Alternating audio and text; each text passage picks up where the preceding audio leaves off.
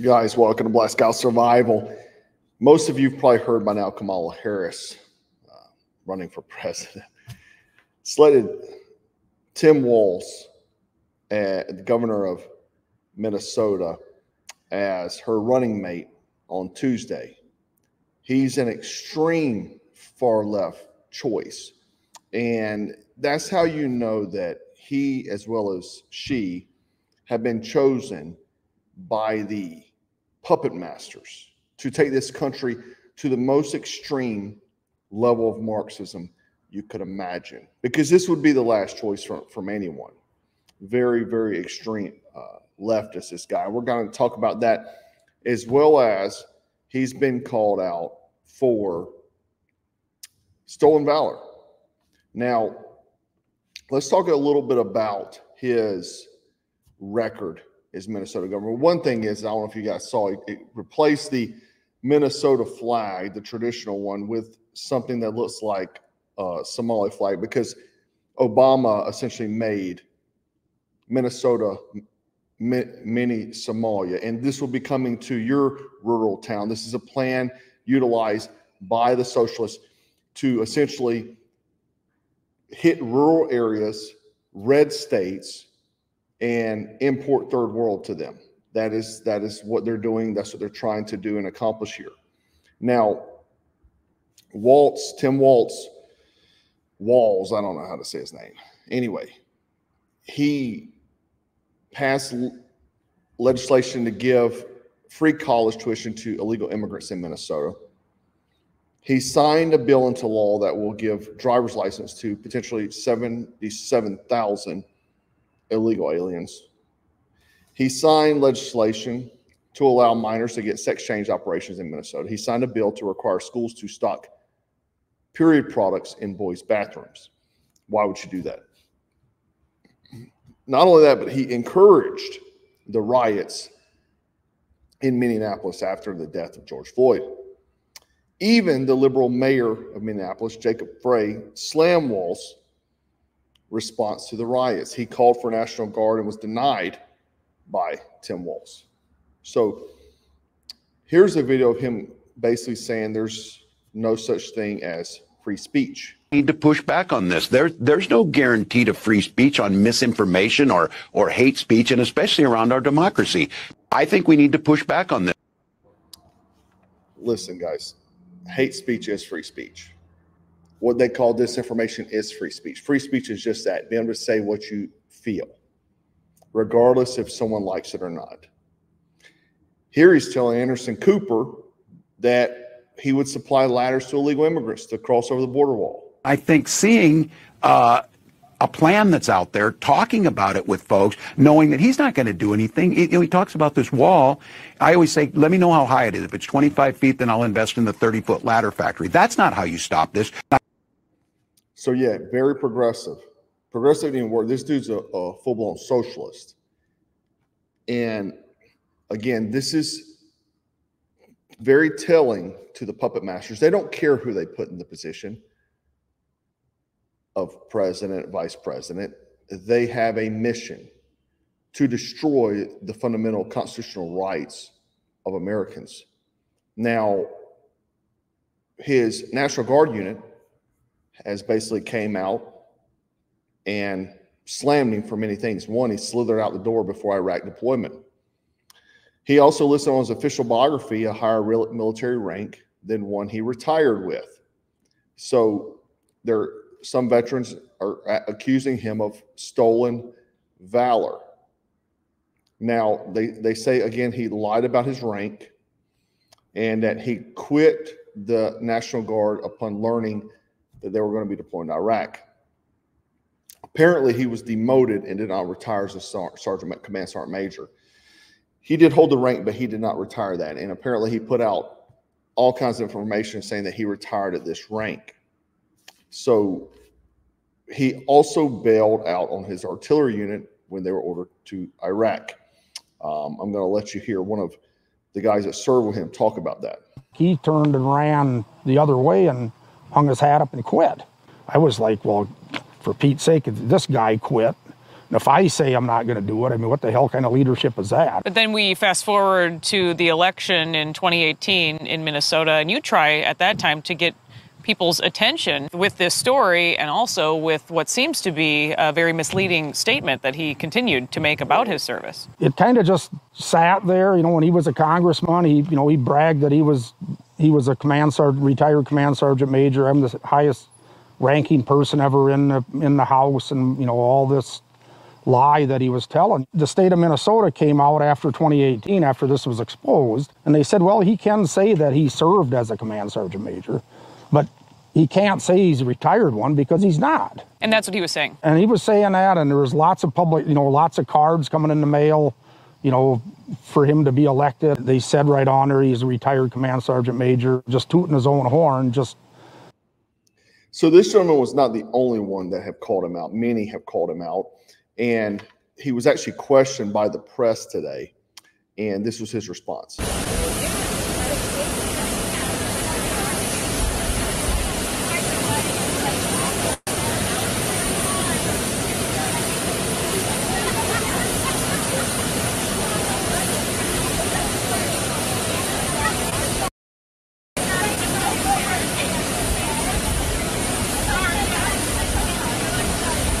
Governor, fans accuse you of stolen valor. Your response. He went running. He went running quicker than he did for his deployment to Iraq. Right. So J.D. Vance did call him out. Check it out. But what really bothers me about Tim Walz, it's not even the positions that he's taken, though certainly he has been a far left radical. You know what really bothers me about Tim Walz as a Marine who served his country in uniform? When the United States Marine Corps, when the United States of America asked me to go to Iraq to serve my country, I did it. I did what they asked me to do it, and I did it honorably, and I'm very proud of that service. When Tim Walz was asked by his country to go to Iraq, you know what he did? He dropped out of the Army and allowed his unit to go without him, a fact that he's been criticized for aggressively by a lot of the people that he served with. I think it's shameful to prepare your unit to go to Iraq, to make a promise that you're going to follow through, and then to drop out right before you actually have to go. But what really bothers me about Tim. So the left, you know, have been very good for character assassinations. We've seen that, and I think it's probably about time. It's been time that conservatives, Republicans should do the same. This is very telling of the individual and his leadership ability. Would you want someone like this? But not to mention that, the amount of crazy things this guy has put into place and changing the state flag was pretty bizarre. But as well as being very, very pro illegal immigration. His stances on many things are just very Marxist, socialist, communist, whatever you want to call it. But I did like the way Vance annihilated him there. But make no mistake, these guys, Kamala, the puppet masters, Tim, they're coming for your constitutional rights, 100%. And their number one agenda right now is firearms. Why? Because firearms is what separates us from all the other countries around the world, because you can't really push us too much, right? And some people may argue that point, but the problem is that if you look at the country as a whole, and if something was to go really awry where the government was trying to become tyrannical, you would have millions of Americans separated all over the country, and it would be too difficult for the U.S. military, National Guard, police, or whatever to get a grasp on these things. It would be extremely chaotic, to say the least. It would be too much for the American government to handle, and they know that, and they would never want to push that far. But if you remove that from Americans, it makes it much easier. Here, Kamala states it outright.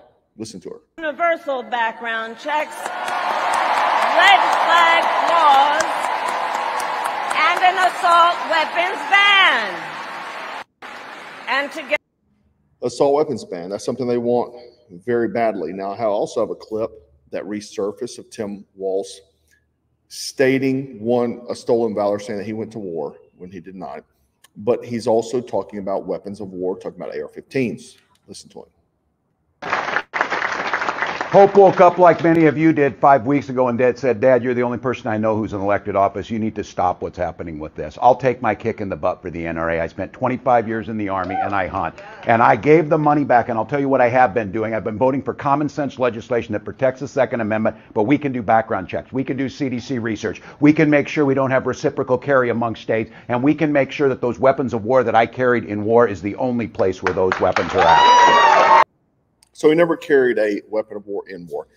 But the other thing is notable about this is he said he's a hunter. This is always the thing Joe Biden says, I'm a hunter. The Second Amendment does not talk about hunting. It talks about defending against a tyrannical government. That is what the forefathers had to do themselves against a tyrannical government.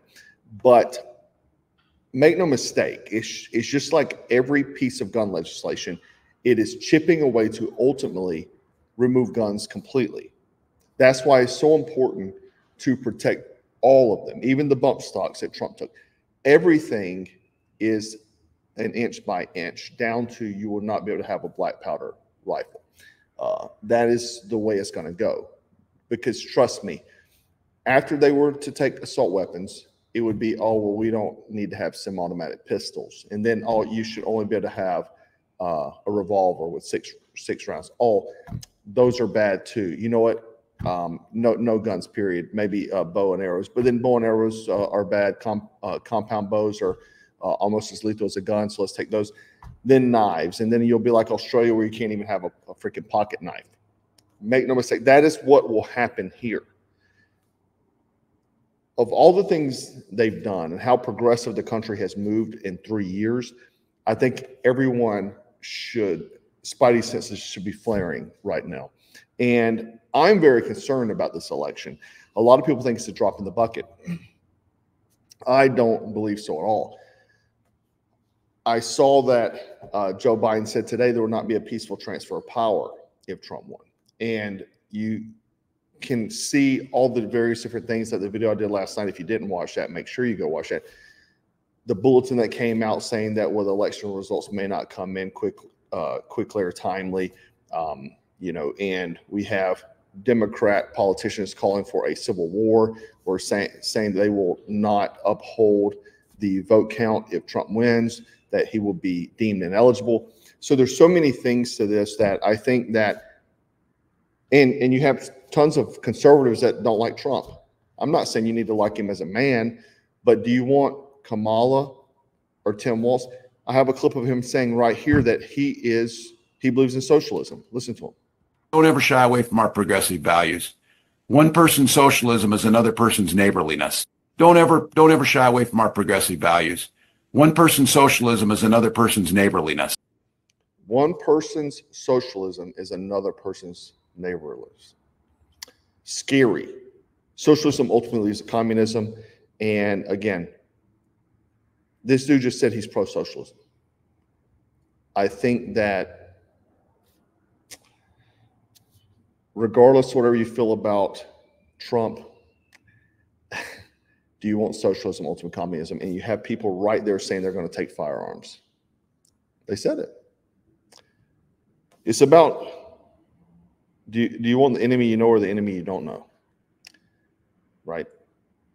Because ultimately all politicians to a certain level are self-serving. But do you want the ones that are really going to come after you? You can barely afford groceries now. You look at all these different things. Anyway, guys, I wanted to share this information. I do got one more thing for you. I came out with a new knife. It's been a long time coming. This is something I've wanted to do for quite some time, and I'm doing a special deal for you guys. Knives are something that I always have on me. I think they're critical, and especially a survival knife. You know, a 4 to 5 inch blade is the ideal survival knife for me. We came out with something known as the BSS V before with another maker. That maker turned out to be a huge problem, so we quit dealing with him. We got a new maker, and we've got the BSS 4, right? So this is the BSS 4 right here. It is a stonewash finish, D2 steel. I wanted to make something affordable. G10 textured scales here. Lanyard hole. Nice Kydex sheath with a belt clip in it. Can configure to the other direction too, so you can have it horizontal. So that way you can have it in the front of your, I'll show you on my person in a moment. But extremely well-made knife, and you have jimping here, stone wash finish, just like all the other products you expect from Black Scout to be very high quality. And this is, to me, and all around, you can carry this as the EDC blade every day. There was actually what led me to this was years ago, a guy, he quit making these knives, but he was like some type of first responder, and he started making a knife. Now, his was a little smaller than this, but I wanted something a little more robust, right, for survival craft. Like this could be your one tool option here. That's kind of what we designed it as. But you see in the hand, I can do most everything with. I could use this as a defensive knife as well. But he made these knives, and he configured them to wear like right here on the belt, right? So you could change this tech lock to this direction and have this thing sitting here, so you have it right here. And so that gentleman quit making knives years ago, but I like the concept. I like being able to have a knife on you at all times, and this can go to most places. And a fixed blade is something you want in a survival situation, because you need something that doesn't have that hinge there that could break, but a good quality instrument here, right? Something that you can depend on. And I believe that everyone should have a good fixed blade knife. So what I'm doing for this introduction of the BSS 4 is that on the website right now, they're going to be $135, but right now through the weekend, you can get it for $100, so $35 off. I've already seen some people buying a few of them, and if you buy a couple of them, it's almost like you got one for free. So anyway, I wanted to come up with a good quality knife at a good price, because I understand, just like you, I have to go grocery shopping, I have to put gas in my truck, and everything's expensive. I want to do something for you guys, and especially give you a discount as we introduce this blade. I'm very proud of it, and I'm always proud of the gear we make. You know, it's like kind of like the wristband compasses here. This is one of our best-selling items. We sell these things, man, can't keep up with them. Titanium compass here, because I always like to have some kind of navigation real quick. I can navigate with the compass. But anyway, guys, it's on the website now, and I just want to share this information about Tim Walz, because I know a lot of people maybe not have heard about it, and I want to get that out there to slam this dude. Anyway, guys, we're going to stay frosty, stay strapped, and always stay dangerous. Take care.